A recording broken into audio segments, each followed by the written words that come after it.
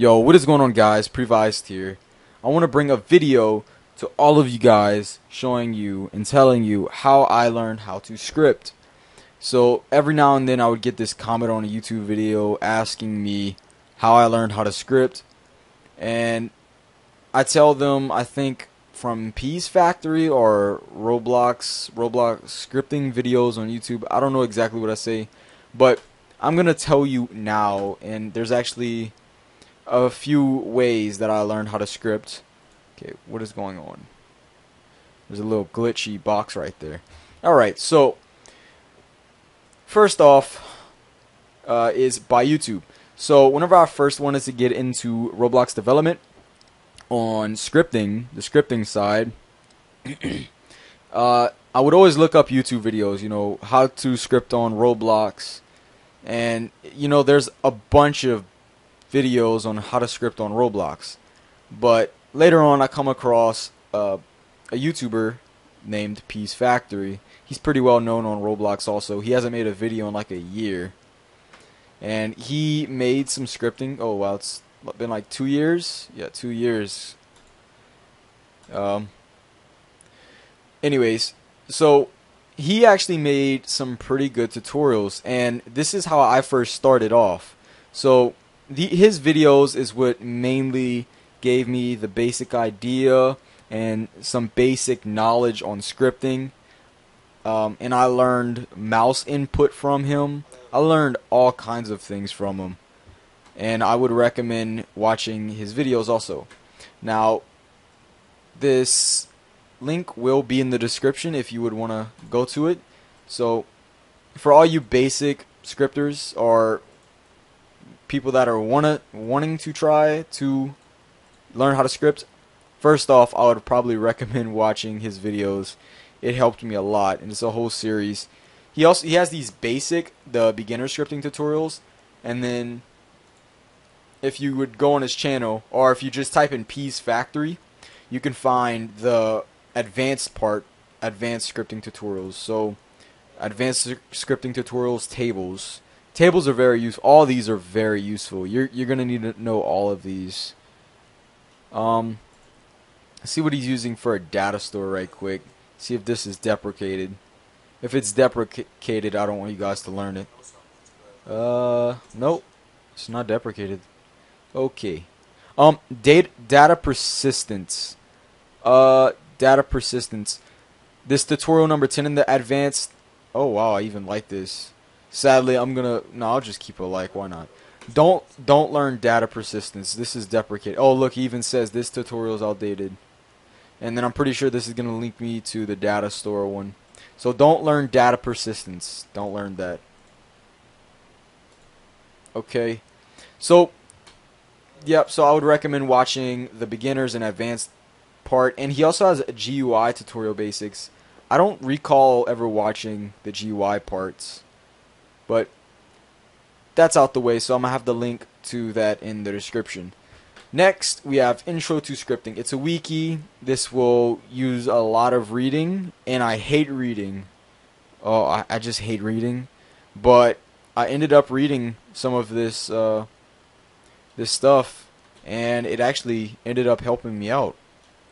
So I read this at the same time as I was watching his videos. Not like, I watch this video and then I go back to this. I mean, like, maybe one day I'll watch that video, the next day I'll come and read this. So, I mean, I just switch back and forth, really. So I would recommend, I'm going to have the link to this wiki also. This wiki, as you can see, you start from the very top, you just go down, then you go to creating parts via code. It teaches you how to create parts, creating a script, and then you just keep clicking on this link at the bottom. But by the time you're watching this, maybe if you're watching this in 2018, I mean, this site could have changed or whatever. So hopefully this would maybe help you out. It ended up helping me out. Let's see. I think there's some other. Let's see, scripting. See what this is. Nope. Anyways, yep, so you have the intro to scripting. So you could also read this, but I would really recommend going watch Peas Factory on YouTube.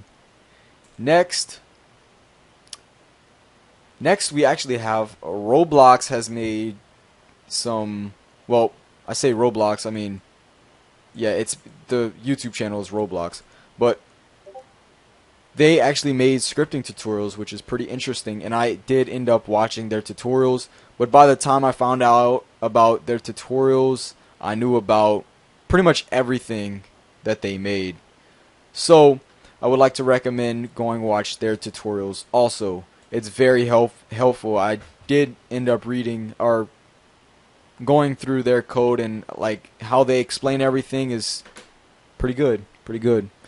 So I'm gonna have the third link in the description is going to be intro to scripting, and then as you can see, you can click on variables, then changing properties, change of properties part 2, and you just keep going on and on. Brick color. That's very helpful. Next, we have Scripting Helpers. Scripting Helpers is a website where Roblox users communicate with other Roblox users, and pretty much you can help with scripts. You can ask a question, and as you can see, this is a question someone asked. And then, as you can see, my Roblox account's hooked up to Scripting Helpers, and you could, comment on questions or even answers, because as you can see, this is an answer to. It's very laggy. Okay, I don't know what. Okay, that lagged.